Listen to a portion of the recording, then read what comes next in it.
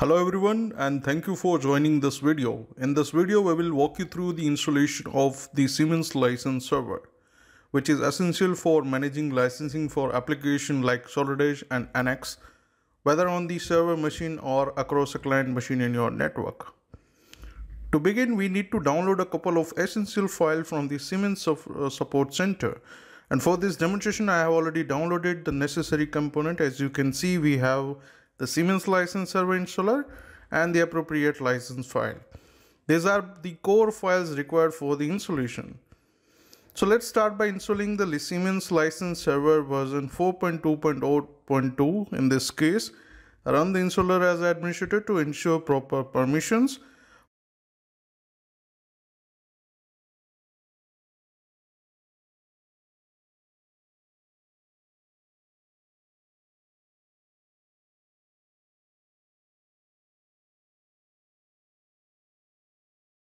Once the setup begins, select your preferred language and I'll proceed with English.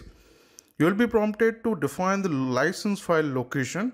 You can store this file in any directory. For now, I'll browse to the folder where it is located and let me select it. Click Next to proceed. Once the following screen, you will see several configuration options, and unless you have a specific customization requirements, it's best to leave everything as default. Proceed by clicking Next and the installation will begin. Now, as the installation process, you may see status messages indicating the various components being set up. And once complete, you should see two confirmation lines: the license server installed successfully and services started successfully.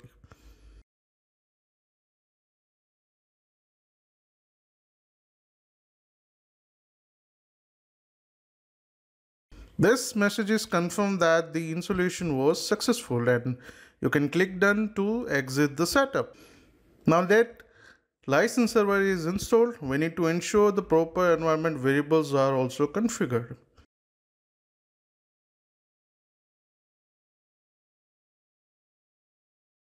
The first variable is se_license_server.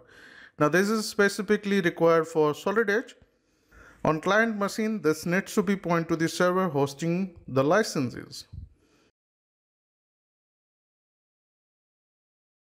The second variable is splm_license_server. So this is a general variable used by the Siemens application. Set its value as 29,000 at the localhost, or replace the localhost with the actual server host name or IP address. In our example, the default port is 29,000, which is a standard for Siemens license server services. Make sure both variables are correctly added to the system environment variables. Now let's open the Siemens licensing utility to verify everything is set up properly. Launch the utility, confirm that it's correctly detecting the license server. If not, select I have a license server and enter the appropriate host name, example a local host or the name of your server. Now this utility helps ensure the licensing services is accessible and active.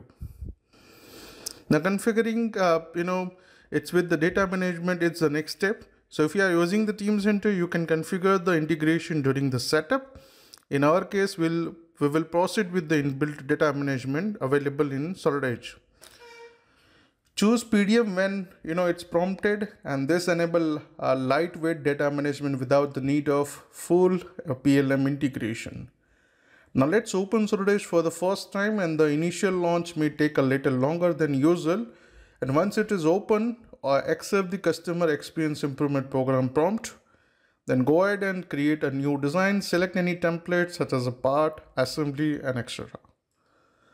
To recap, in this video, we have covered how to download and install the Siemens license server, how to set up the required environment variables, how to verify your license setup, and finally how to configure and launch the SolidEdge using inbuilt data management.